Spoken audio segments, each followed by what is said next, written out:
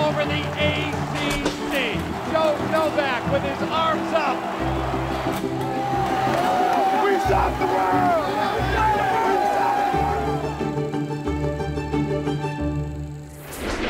Well, Coach, before we talk about the 20th anniversary of the 2003 team, just tell us a little bit about, some of the key things that was a turnaround for the program, Coach Novak. I'll be honest. When we had, at that point, I think we were 3-30 after 3 years. I mean, I had a lot of doubts. I really did. I started questioning everything. I questioned my wife. I questioned the coaches, their kids. I mean, I questioned the janitor, Dick Townsend. I questioned him. I mean, I was searching. We weren't winning. I thought we were getting better, and I knew it was going to take a while. But I think the best thing we did, and as I look back, we stayed consistent. We didn't change. We ran the same offense basically every year. We ran the same basic defense. Now, Scott came in there and started blitzing, and that really helped us too at the time. But the basics to what we didn't change. And I was this close to making a bunch of changes. And finally, I said, you know what? I believe in what we're doing. I believe in these coaches. I believe in these players. If we change and fail, then I'm going to kick myself right in the rear end. And I said, we're going to fail. We're going to fail doing it our way. And we did. And it worked out. And I think that was the biggest thing. And certainly as we got better and we started playing people better and going to Illinois when they were Big Ten champs that year and darn near beating them, and Auburn going down there and playing Auburn till the last quarter really well. And all that happened, and all of a sudden, boom, we beat Wake Forest and then Maryland, and good things happened. We beat Bowling Green. That was a big win. Bowling Green in Miami in 2002, beating Bowling Green, like Scott said, with the Thundersticks. That was one of the greatest atmospheres. I remember Urban Meyer tells me after the game, he says, damn, he says, this is a hard place to play. And going down to Miami and being down 24-7 in the third quarter and coming back and winning 48-41 against Roethlisberger.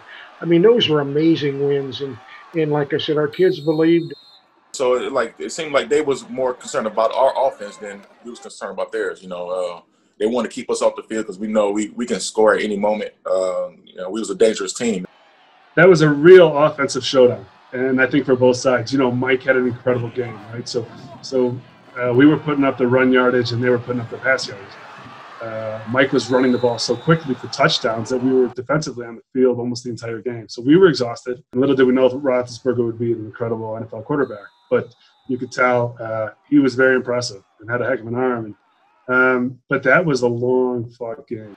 I remember in the fourth quarter at Miami, it was Sheldon on one play and Turner on the other, and they couldn't stop either one of them. We scored 34 points, I think, in the fourth quarter to win that football game going away. But what fun we had. We really did. But I think we stayed consistent, and our kids were tough. They were great kids to work with, and most of them are doing real well in the real world like I expected they would. Yeah, it was a wild game, man. It was one of the great moments of NIU history right there. It's hard to believe it's been 20 years since the 2003 team. Yeah. But for the coaches that were on that staff, just tell us a little bit about what you remember. What specifically about that team made it special in that season? You beat Maryland, you beat Alabama, you beat Iowa State. I remember, my last year was 2002, and I was a GA at Wisconsin at the time, and I was talking so much trash because the year before, Coach Novak, they robbed us with a pass interference call late in the game. Punt. And punt. They called us for holding on to punt in the end zone. Yes. They had Big Ten officials, but that's another story. But just tell us a little bit about what you saw at that team. We'll start with Coach Canada. Oh, it was a special group of guys that I think, we've talked about it. 2002 was such a good year. We were 8-4, and the games the coaches mentioned, I think that got us going. Beating Bowling Green in 2002, and Coach is talking about that was the greater. He mentioned Urban, but Urban over there pumping his fist, and that's my memory of 2002. Before I get to 2003, is Coach giving that one when we made the big play. So that win, referencing Miami, but I think there was so much momentum coming into that team, and there's just. It'd be hard. I mean, there were so many big plays in that season, the 3 big wins. But like Ohio, we came back and beat Ohio in a tough game. There was just so many good players and good guys, and it was just a real strong belief. For me, probably, you talk about cool moments you remember in the locker room at Alabama was big. The one thing I remember, I'll sell two real quick and I'll get off. But the first one was in Alabama. Going into that game, I had talked to the offense about, hey, victory's going to burn. I'll have our arms up. We're going to win the game. That's the deal. But, we're winning the game. We actually got to take a knee to win the game. But as you all know, as coaches, we had the time chart. And I got the time chart. And I'd had the time chart when we beat Eastern Michigan, our second win, when I talked about how silly of a coach I was then, right? So I wasn't real great then. I'm not saying I was great in 03, but I'd pretty well studied it. So I got the time chart. I know we can take it and we're good. And somehow there's chaos. Can we do it? Can we not? Can we? And I'm sitting on where I always sit on the left. Shake's over there. He looks at me. He's like, can we take a knee? I won't say exactly what I said back. So we take a knee and we win, and it's awesome. But I missed us taking a knee. I never got to see it. I didn't get to see their guys' arms up. I missed the whole deal. So, but that was a great memory and a funny story and a fun time. But then after Iowa State, I was sitting with Shave talking, and I remember Coach came up, and the three of us, it was awesome. That run, that 4-0 run, beating those guys as we built through it with Mile and Deuce, guys who had been there who had left, and Roche was gone then. But the staff, the work, you were gone. I mean, great players, but to have beat those three, big schools, boneyard wins in a row and be 4-0, it was just a real cool moment. And I remember that. That's one I'll take. Coach Canada, it was I never told you this, but when we worked together and we was in a championship game, and you looked at me and say, "Hey, go down there and be with your guys." That was a big moment for me. You know what I'm talking about, but that was a big moment. To be in a booth with you side by side, and then you told me to go downstairs and because we had the game in hand and go be with your guys. I really appreciate you doing that. Yeah, that was a good night too. Different, like you said, a different story. But I'll take that. Yeah. I'll take that memory too. Coach Pitt, appreciate it. I just remember before Maryland and they come off Orange Bowl win. I believe they won the Orange Bowl and they were 14th coming in, and we set all them dummies out there on the field. It's hot as hell. It was at night, and we was watching the Orange Bowl, Maryland's Orange Bowl win with the team. Joe had her coach, excuse me. He had a knack to figure out how to motivate. I mean, he really did. And I remember that. And then, of course, we won that game. And then I remember Monday of the Alabama game, Coach came walking through. Like you say, he might have been going to see defense. He might have been stopping in to see us as well. But he came through. And usually the board, you remember, Matt, the board's usually full of runs by, 10 a.m. in the morning or something on Monday. Right. Coach come walking through, there wasn't a damn run on the board. He looks at me. He go, "What do you like?" And I said, "Not much right now." I remember we put a trap play in. You remember that, Matt? Yes, sir. Put a trap play in because we were doing it off the pin and pull, and Mike rushed for over 150 that day. Of course, it's Mike Turner, might not have mattered what we called, but I can remember that, and like you said, the Ohio game, because I think it was game 5, and we're 4-0 and we're rolling, and we have to come back from behind. But I think PJ might have caught one in the corner, I think, if I remember right, to win that game. And then I had Matt Rogers the next morning, 6 a.m. Sunday morning, running in because he didn't know how to go to class. But anyway, that was kind of some of my memories on that. O'Shea. Oh boy, so many. I've been thinking about it because I knew it would come up. But for the most part, it's the players, the people, the coaches from that game. Vince Reynolds, Travis Moore, Leonard Cooksey. Brian Atkinson was the strong side. Nick Duffy in the middle. We were playing Javen Lee, and Kirsten Strothman was a young kid figuring out his way. Akeel Grant and Boogie on the hash marks. Those two would hit anybody. And then Rob Lee and Randy Drew on the other side. The players. because that's what we didn't have before. You know, we had good kids that didn't have quite the ability levels. And that was the biggest thing that I remember. And then as far as the game goes, Matt stole the story. I was asking him if we could kneel it or not. And me and Matt have known each other since he was a student at Indiana. So we're sitting up there looking at each other. And then when we won, I just remember just sitting there looking out there and, you know, just thinking, holy mackerel. I can remember Shafer just letting us know that, you know, we're better than what, you know, you think you are. So he knew what kind of type of defense that, you know, he had, and we had a great defense. As you can see, we had at least about, I want to say at least 8 people that was all conference on our defensively, you know. So we was experienced. We knew what we was doing. I mean, and we was confident. We were lacking in several categories compared to other schools. And the way we looked at it is we're doing it the hard way. And that gave us a little bit of a chip on our shoulder, I think, to go out there and say, hey, we don't have what you have, but we can outplay you. We can play just as hard as you can.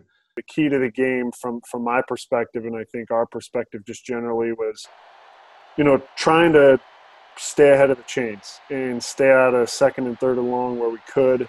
I think as you watch the game plan and the type of passing situations that we put ourselves in, there was a lot of shotgun, getting out of the pocket, bootlegging where we could, and just trying to keep them off balance as much as we could. Alabama gave me confidence personally that, yeah, I can really play at the next level. I had a good game against like Maryland, Wisconsin, but they didn't have the hype that Alabama had. It was like a different feeling.